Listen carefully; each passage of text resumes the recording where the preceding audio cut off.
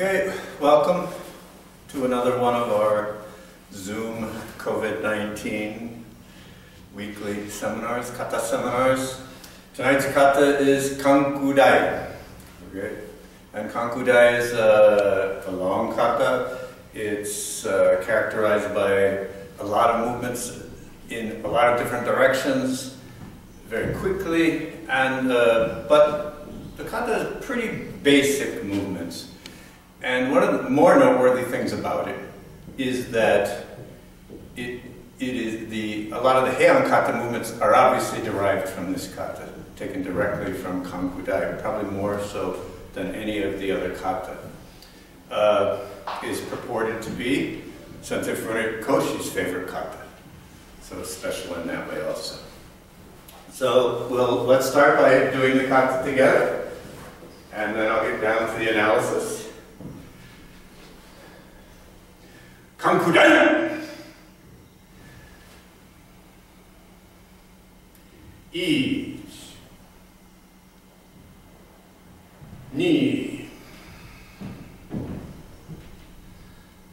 1、2、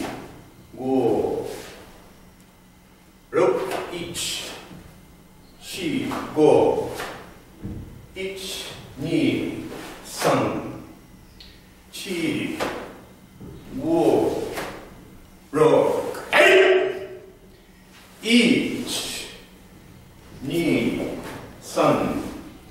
2、3、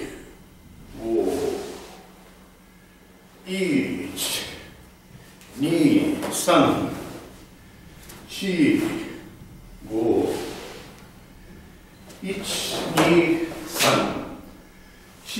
4、5、6、7、8、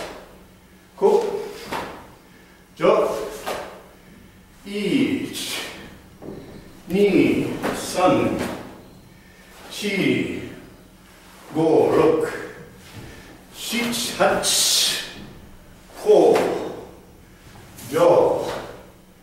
8、9、10、1、2、3、4、5、6、7、8、9、10、1、2、3、4、5、6、7、8、気合い読め。First movement is completely symbolic. Okay, from here, breathing in, breathing out, and then both hands and that diagonally. I've heard various interpretations, bunkai, of breaking some kind of grip and catching a kick and hitting the foot in the ankle. And I always, especially like this one, you know, when I heard things like that, it's like, oh, okay. But deep inside I was thinking, what would that do? What's that good for? And I think the problem has been, and continues to be, that people want to give some kind of physical bunkai meaning to every movement. But there are movements in the Kata that have symbolic and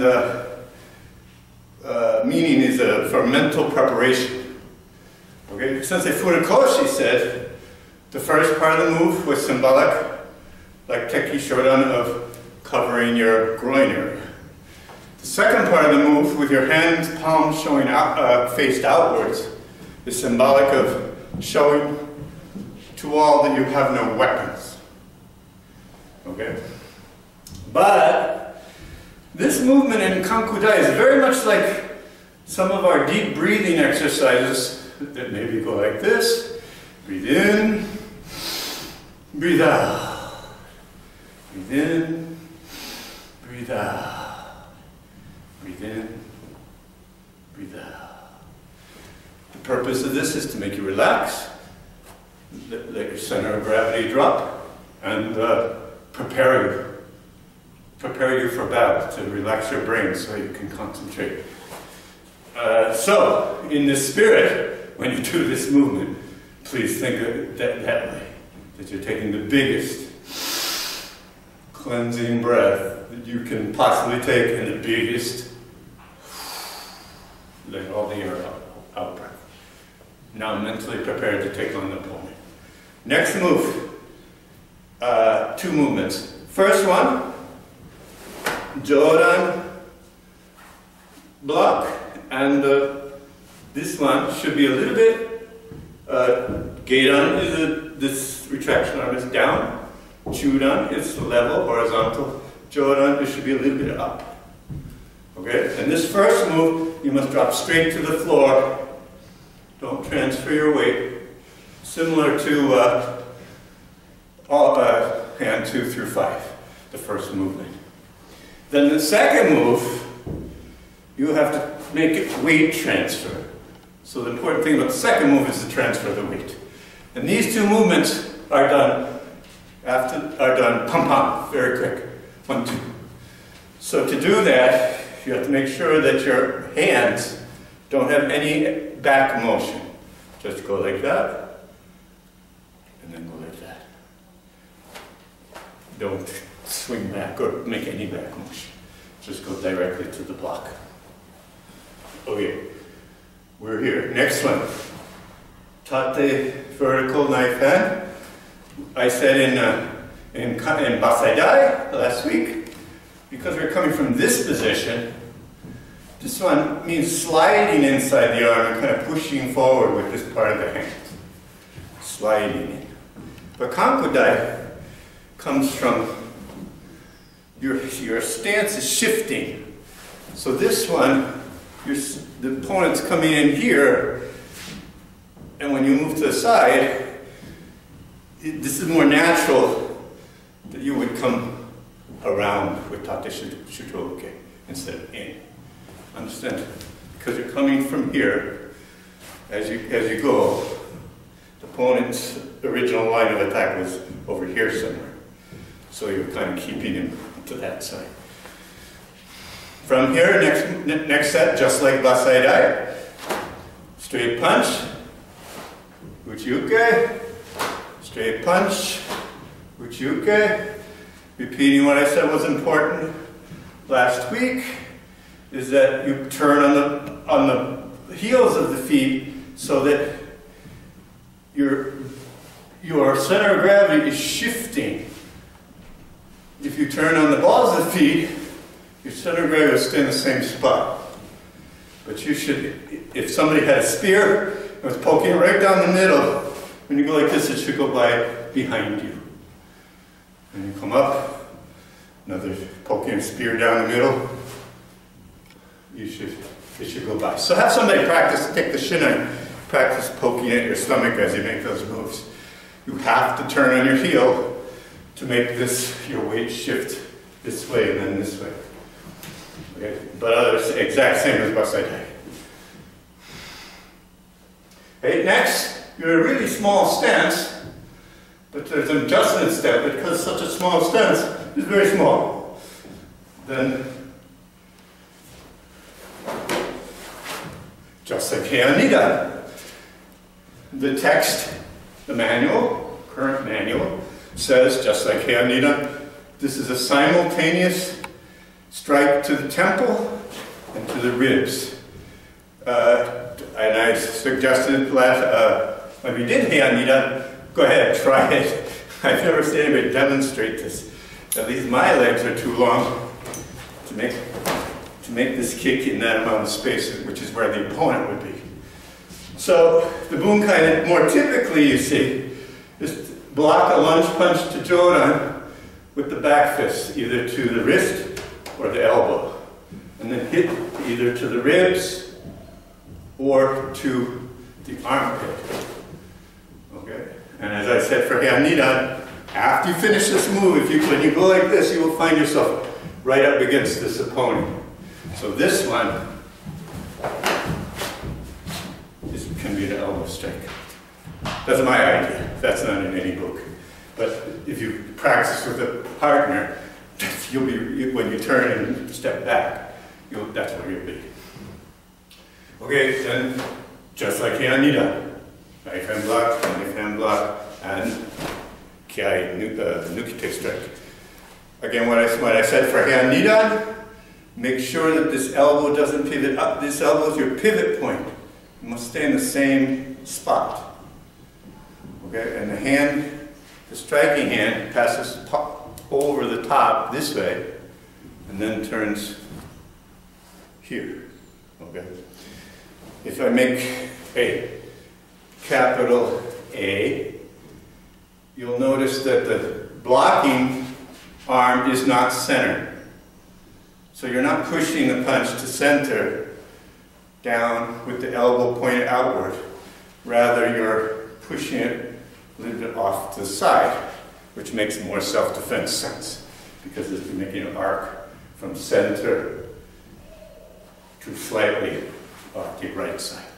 So check that in this kata and Nida. Make sure that you understand that it's not here. It's exactly where it is in the kata. Okay, from here, next one, Gedanbrai, open hand. This hand is just getting ready. Then Ageuke, open hand. And this one is Moashi Shuto Uchi, striking to the temple. What they want in the execution of this is they want this hand to come across the brow as if you're wiping the sweat off your forehead with the back of your hand to this position. Okay? And then make the strike. Since it clearly says in the book it has no, this part of the movement has no meaning, this is you're just winding up for the strike. I'm not sure why they want so much, why not just come to here, I'm not sure. This would infer that this was like Nagashi Uke or something, but they say no, it doesn't mean it. But that's what they want. So you come to here, come across your brow, block behind, pivot and go.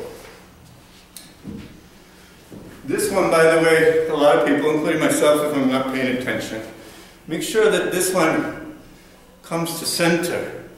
So you're not blocking like with your hand, just blocking with your wrist. Okay, regular rising knot. Okay, next, Maigeri, regular. Then reach behind. And this is a Gedanbrai. And the Joran Uchiuke. So, although sometimes I like to think maybe I'm grabbing somebody's kick and pulling it out. The meaning is maybe somebody is attacking from in front and behind at the same time. Gedan, Joran.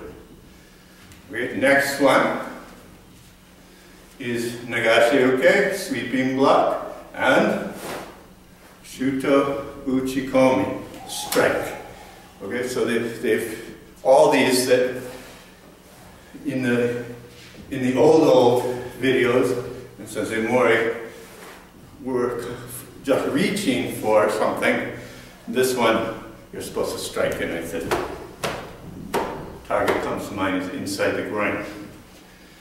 Strike. This one is pause, then slow. Pause, slow.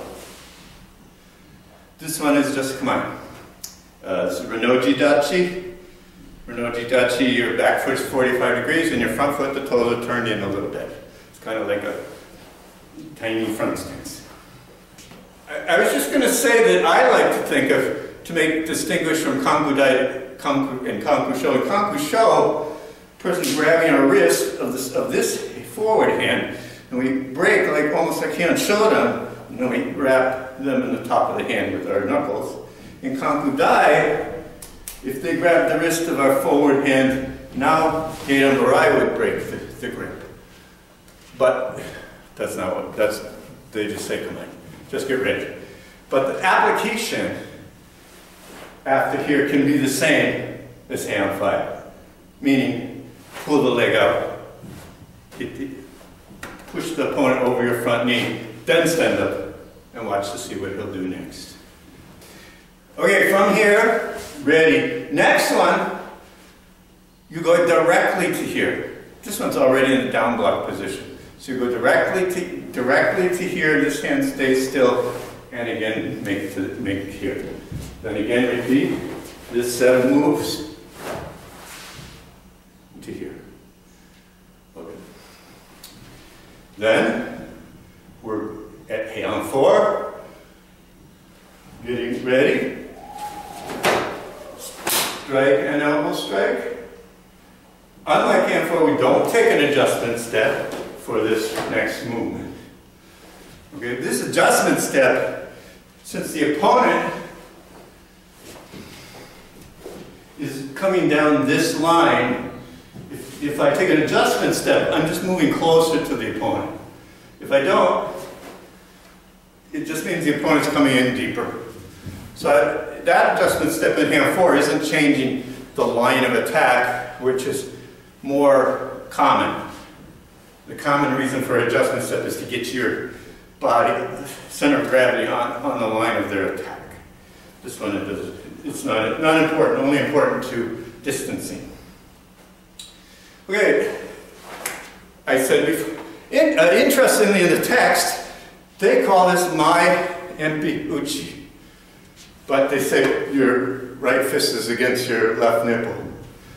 So, and in hand 4, they call it marshi empi uchi. It's the same move, so I don't know why the difference. Mistake, I don't know. There are some mistakes in the text, spelling anyway. The important thing is your hip is gyaku hamni, more than around, your elbow is advanced from your fist, and you have to pull into your elbow, this hand, but you and your students don't slap your elbow too much. Of course, your hand's moving in, but get yourself so you can make the strike be the major part of the movement. Some people are just doing this, and this one's very sluggish. And I said before, for hand 4, this elbow strike comes off the elbow, brushes the hip, the love handles, and comes like this. There's no outside motion of the elbow. If the elbow comes outside, you can't use your hip to make the strike anymore. You're just using your shoulders. You are in the majority, but your technique will be weaker. So learn how to get power from the hip, from turning the hip. Next, sequence from hand nidan and hand shoda for knife hand blocks. What I emphasized during those seminars is that even, of course, all the beginners, but even some of the black belts are really dogging these movements because they're not taking the idea of how to move into account. The first one is that you can't move your arms first. Your arms move as you start stepping. So if anything, you have to think about stepping first.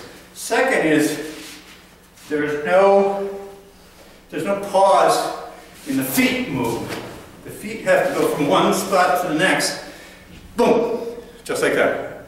They cannot go slow, fast, or change the speed. So you just bump, full speed. And you have to practice all of those kinds of movements with no hands, so you can get the idea, how does my foot get from point A to point B as quick as possible. Then second, or last, the hip snaps at the end with the outward stroke of the block. The hip snaps at the end of the movement. So feet, if anything, everything starts at the same time, but if anything, to fix the 1-2 idea, 1-2 timing, feet go first, and they go as fast as they possibly can. The hands try to keep up. That should be your feeling to make those movements quick. This kind of black belt mindset, it applies to a lot of movements in the advanced kata.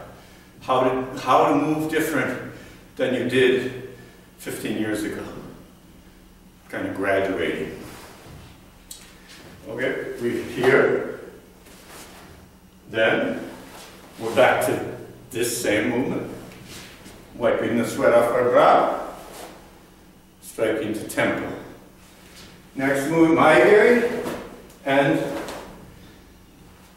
Tate Uraken Uchi, meaning vertical back fist strike. And all of these vertical back fist strikes practice hitting a vertical surface so that your energy is going that way. Don't let yourself or any of your students start coming down with this. Your strike will come down if your elbow rises too much, or if you just unbend the elbow too much. To be a vertical strike, you have to come up to the vertical plane, and then so that your elbow, at some point your elbow and wrist are lined up on the vertical plane. Then you make the downstroke. Usually this is done in one scooping move. Some people come across the opposite shoulder to come center. Some people come almost right up the middle. But you can never come from your, like in this case, my right shoulder, because your elbow is not centered. So if you come off the right shoulder, you cannot make the move correctly. Vertical back fist strike. Okay, next move, Uchi-uke, and double punch. Okay, next move. This one is Jodan Urazuki, and this one simultaneously means you are kicking, or kneeing the opponent. Okay, so they both come together. Your hip must be well forward to make this movement. The mistake that a lot of people make is that a lot of people do something like this. They'll extend, punch, and then come back a little bit with it. This has two problems. One, if you extend the punch, this won't hit anything. If the punch hits something first, because it's too far away. But two, your whole body is moving to the target. Boom! If I continue punching, boom, then my body movement has stopped, but my arm's still moving. That's a weak technique. So it should be body and arm stop at the same time. And some people are a little bit farther out, but the classic position is same as the back fist strike. Here, same as outside block. Next, drop to the floor or low with your back foot flat, or at least not heel up, flat on the inside edge of the foot. Your fingers turn inward, and you're looking ahead about 12 feet on the ground. And a lot of people are trying to stick their butt out. You really have to bend the front knee and let the hip go down to make this move. Next move. Don't stand up and then block. This move is blocking from here. And then just bend. Okay, so this next move, a lot of people do really low. I can't do it that low, but you have to start the move from low. If it comes up a little bit, okay, but as you're blocking, but you cannot stand and then block, which is what most people do. Okay. Mori Sensei liked his bunkai he liked for this was when somebody's maybe swinging a stick, so he went to the floor. This opponent, you can grab his front leg and pull it out before you block to the rear. Okay, and it's very easy to get leverage on the opponent if you're down that low. Okay, from the low gate on Shuto, okay, This hand is low, like I said. Center, higher, center, down here. Another. Shoot, okay. Okay, next. Turning. Turning, uchuke. And this is an example of you really make sure that your weight and the hip snap happen, weight shift and hip snap happen at the same time. Okay, a lot of people with movements like this, they turn and then they block. But everything, the turn, the foot shoots out, the turn happens at the end, and so does the block. So you got to get this, always have this in mind. The hip's going to turn at the end of the movement, not turn and then block feeling. That's very slow. Okay, punch, then the other way, and double punch. Next, again we have this move, but this time we don't take an adjustment step. Now, this one is very curious to me, because in the old days we did take an adjustment step, just like the other ones. And now, the opponent should be coming down this line, but we're not taking an adjustment step. So somehow he got over to the side. Because it used to be a half step, and somehow got changed to no step. I'm wondering if this is one of these places where they kind of had to cheat to make sure that they got the kata to go back to the mark. You can practice it with adjustment step and without and see if it makes any difference for you, but it doesn't make any sense to me that it doesn't have one. And yet this one with the really short stance where it almost makes no difference, the first one has an adjustment step. So, my thought there is that, I may have said this in one of my other seminars, they changed the movements quite a bit from the original Okinawan versions of these kata. In doing so, if they ever started in the same spot, it's very likely that they no longer would start and end at the same spot they started, unless they added something else to get back there. Second one, it's reported, if you want to believe tales, that Sensei Funakoshi is the one who thought it was so important that all the kata started and stopped at the same point. And he insisted that they all be that way, feeling of zanshin, beginning and the same. Also, if you have a class of students, they all come back to the same spot. There's no adjustment before the second rep. It all makes sense. But there's no reason to believe that the original versions of kata all ended where they started. So we are here. Next we have same kind of block and nukite attack, followed by the opposite of hand sanda. You come to here slowly, and then to vertical back fist strike quickly. In this case, in hand sanda, they're turning the wrist to the inside, trying to make you go here. In this kata, they're turning your wrist to the outside with two hands, and they want to make you go like this. Well, you don't want to be that way. So, two things you have to do. First, you have to bring, never lose the integrity of the wrist. Your forearm will lose power if you let them bend your wrist. They want to bend your wrist. Don't let them. Keep it straight. Bring your elbow into your body and bring your palm to your shoulder. Okay? But we're not actually bringing our arm in because our arm, if it's getting twisted, it's too weak to do that. We're moving our body as they twist to the hand. So the hand stays and the body moves to the hand. That's the essence of that movement. You need to be here for leverage so they can't get you here. Okay.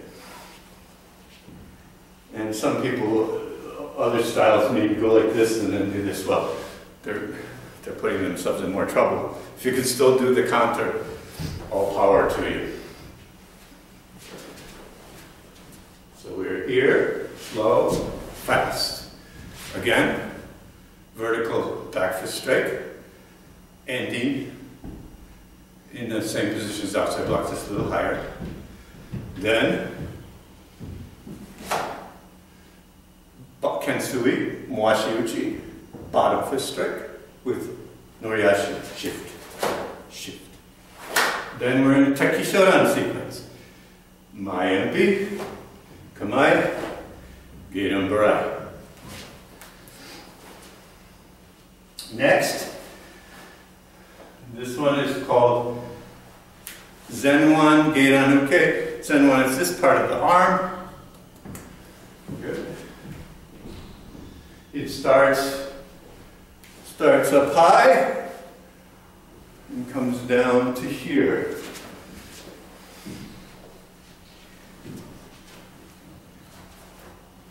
Up high, elbow almost straight, make a big sweep to here.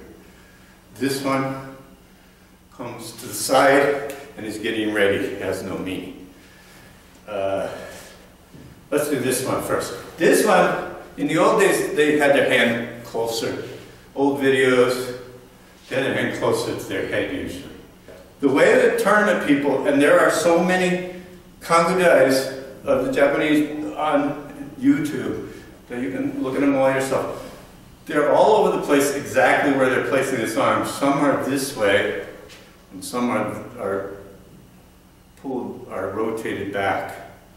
But they're always usually out here somewhere, not like I said, the old days they were more like this. So yeah, the old days everybody was a little tighter in here, but I'm sure a lot of you oldsters remember that we were taught this was Ageuke effectively. Okay? And I think that's what Sensei Mori taught us. Nobody ever that I can find did it that way. Nobody ever did anything that looked like Ageuke. So I don't know where that came from. In the old videos, they're in tight. Newer version is here. Best karate is here. With the palm facing, the back hand of the hand facing sideways. Okay, but there's still a lot of variation. I got a feeling, though, that if you're getting ready to punch, because you're not spending a lot of time there, that it's probably not super important exactly where that hand is. Because it says in the book, it has no particular meaning. Quote. So if it has no particular meaning, you probably have a little more license where you want to put it to make this feel comfortable. The other hand, in the book, it's clear, in Best Karate clear, that they want your wrist straight. But most competitors bend the elbow a little bit. And this, if this is blocking a kick, I can see how the meaning, if you do this Zenwan Uke, pan, the leg's going to fly off to the side. And it'll work just fine, but what's this one doing? So I can see how they want to have a scooping feeling, okay? But it's not the Sekuyuke, it's Geran-uke, okay? The scooping block. It's not called a scooping block in the text. My other observation is, from my tournament years, I know how hard it is to catch the front kick and get it to here before without getting kicked in the ribs yourself. From facing full front to the opponent, you'd have to be way over here. That's, in my mind, a very dangerous move if the front kick's coming this way. Very dangerous move. Okay, so I've seen the people do bunkai, and that's what they're doing, kind of scooping the kick, but if that kick comes deep, it may still just go right into you. Okay, and then punchy. When you see bunkai, when you scoop the leg, this one, the leg's on top of my arm. The bunkai is always here, where the leg is, but the kata's underneath. And the reason it's underneath is because then you don't have to adjust it. It's front where it should be in this movement. This is what it says in the book, the meaning of this movement. All right, the meaning is this opponent just kicked with the left leg, so I'm blocking to the inside of his kick. Okay, and his leg pushed his leg to the outside. Then he kicks with the back leg, the right leg, and I hook under the right leg and bring his leg to here and then strike it. So it's the same opponent kicking twice, and he's kicking from the side.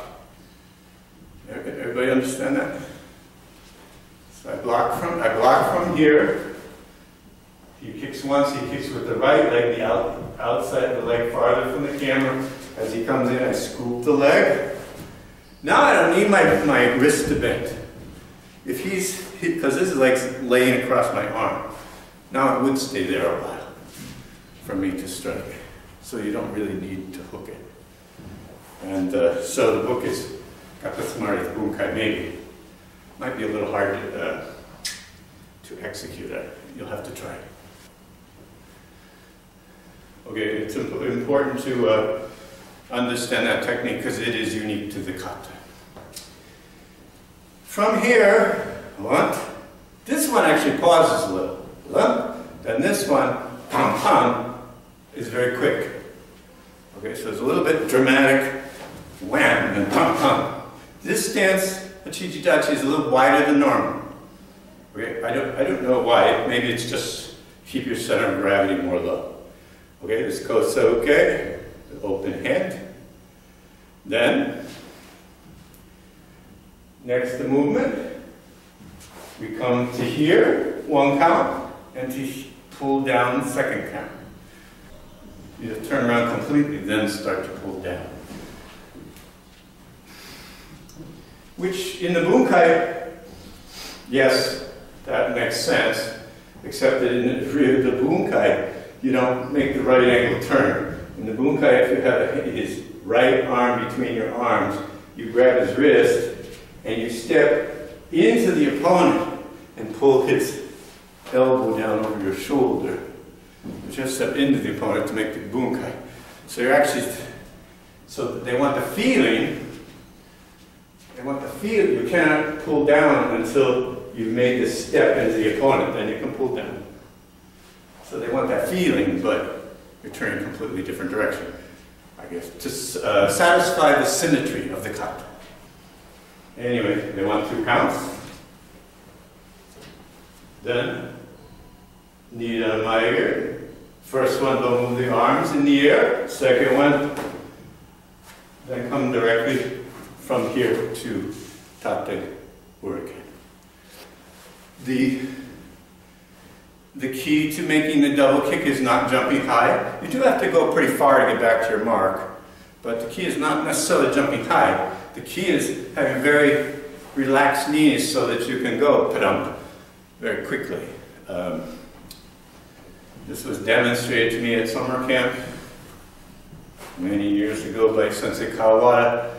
He just stood like this, and I'm not going to demonstrate it, but basically he went, his kick went left, right, and then his feet were on the floor, but his head never moved. He just went, and his feet were down. So he's demonstrating you don't have to jump, you just have to have relaxed knees, quick snapping knees. That's the trick. That's the key. This Nida Maigeri can be very effective. Surprise the opponent. I have personal experience in that.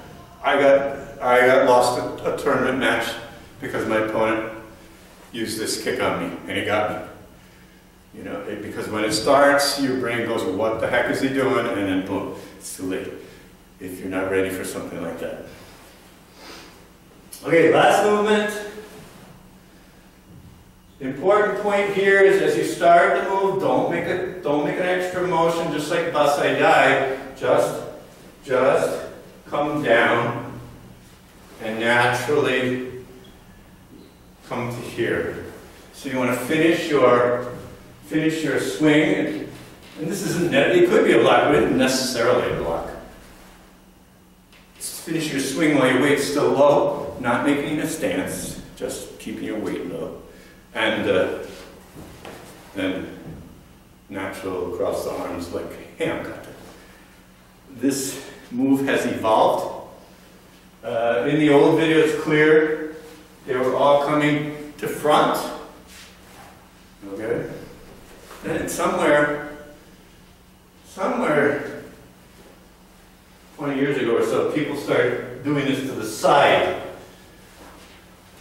They were doing it here to the side and then just turning around and standing up. But now everybody's doing it to the front again. Well, I shouldn't say everyone. There's variation on exactly the arc that they're doing in the competitors. So I'm wondering how strict the teachers are with the teaching the course of this motion.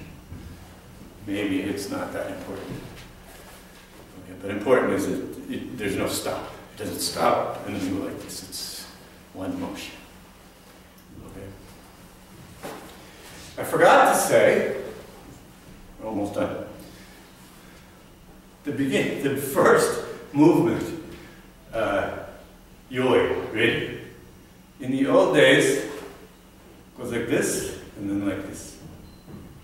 Okay? Except not everybody in the old days. In the text it says, bring your fingertips together.